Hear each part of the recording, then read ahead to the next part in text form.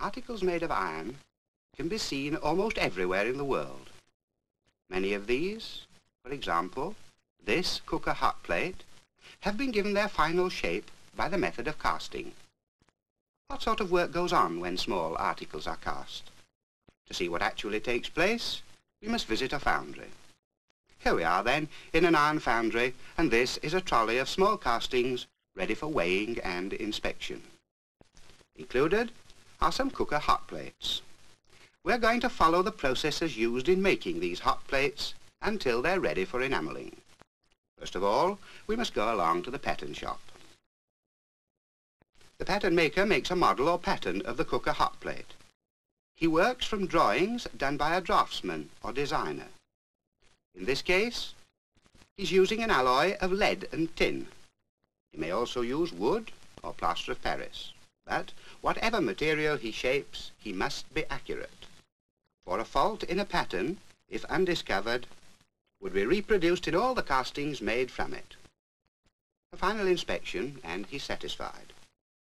Before we leave the pattern shop, however, he will give us a general idea of how the pattern is to be used. This black substance that he's scraping level is known as moulding or floor sand. It is sand mixed with small quantities of clay and coal dust. He picks up the pattern, places it on the sand, and presses it down firmly. Pick it up again. Careful, don't spoil it. Now, dust some white parting powder on so that we shall be able to see the impression quite clearly. If onto this impression molten iron were poured and then allowed to cool, the result would be somewhat similar in shape to the pattern. The next actual stage is preparing the mould. Pattern plates to make 2 cooker hot plates are being used. This man is smoothing floor sand to make a firm bed for an iron box which contains a pattern plate. The top half of the box has already been packed with sand. Onto the pattern plate, first, parting powder is dusted. This prevents sand from sticking to the pattern when it is removed later. The foundry man is a neat worker. He always puts down his tools where he can easily pick them up again. Next comes finely sieved facing sand. This prevents coarse sand from causing lumps or hollows in the casting.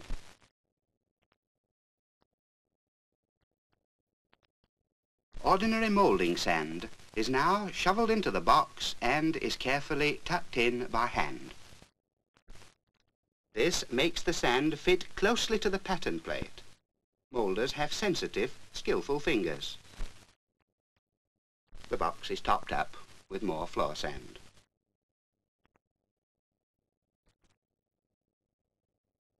Ramming follows. The sand, owing to its clay content, will now be firm enough to withstand the weight of the hot metal. A final stamp down all over. Did you notice the man's boots? They're made to keep out the sand and to protect him from any splashes of molten metal. The box is levelled off. Holes are made in the sand, in this case 2 for each hot plate, so that later molten iron can be poured in. These holes are carefully smoothed off so that no loose sand remains. The top half of the box, complete with sand, is now taken off, leaving the pattern plate on the lower half. This plate is brushed, capped to loosen it, and then carefully removed and placed on the half of another box ready for making the next mould.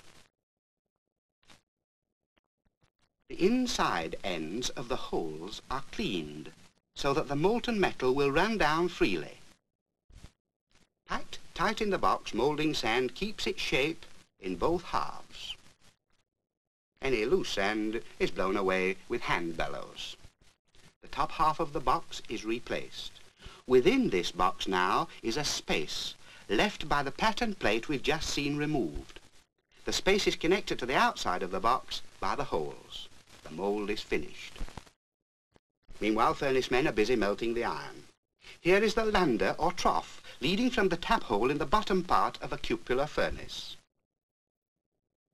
Into the furnace are charged coke,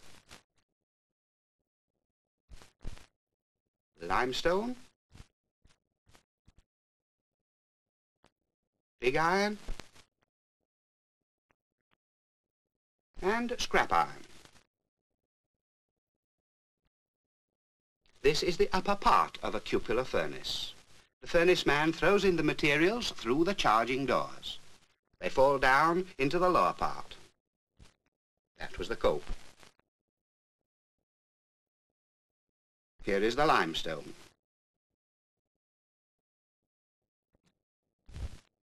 It's followed by pig iron from the blast furnace.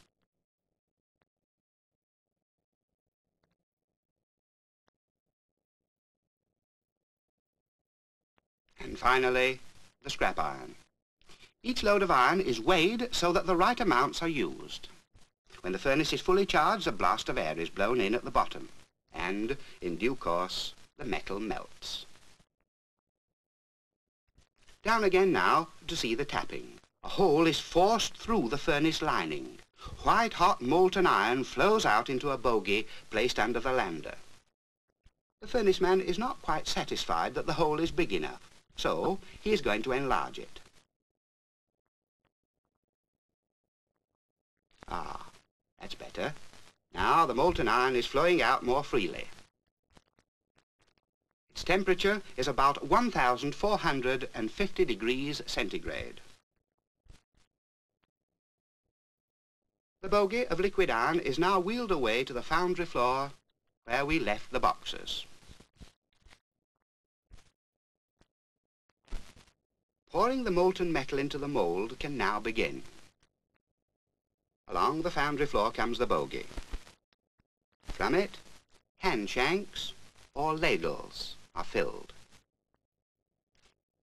Each hand shank takes up to 50 pounds of molten metal.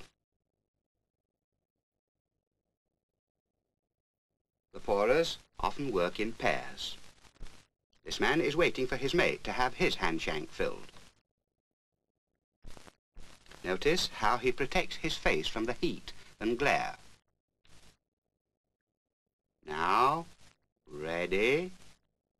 There is cooker hot plate number 1.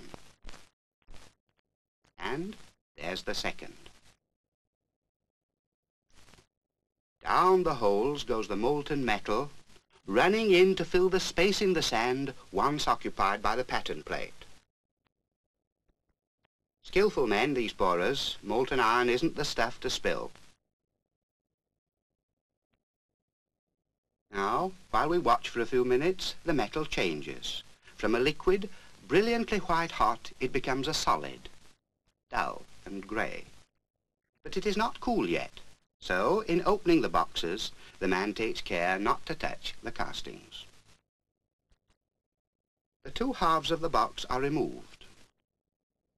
And here, in each black and steaming heap of sand, are 2 newly made cooker plates. The metal that's set in the holes is, of course, still part of these castings. It looks a little like the end of a golf club. Now it must be removed. Quite an easy job, because the iron joining it to the plate is very thin.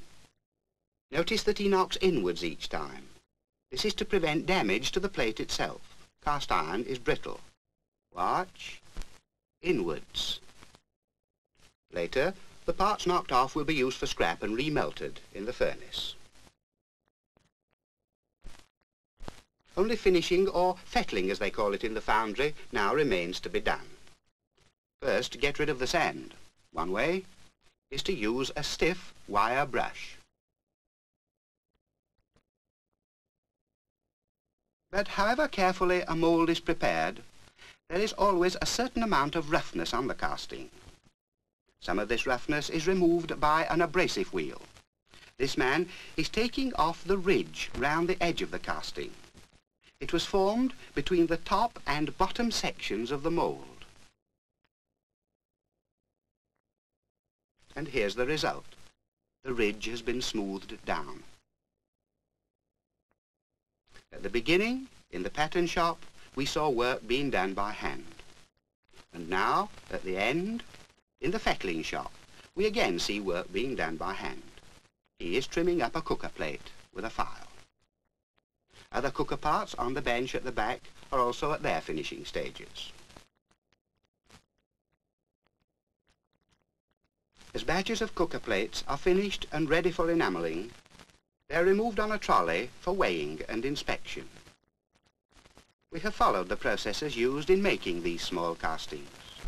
First there was a drawing and then a pattern. Pattern, sand and box in 2 halves made a mould. Iron was melted, it was poured into the mould, it set, and the plate was taken out of the sand and made smooth. And so the finished article, like thousands of others cast in iron, finds its way into everyday use.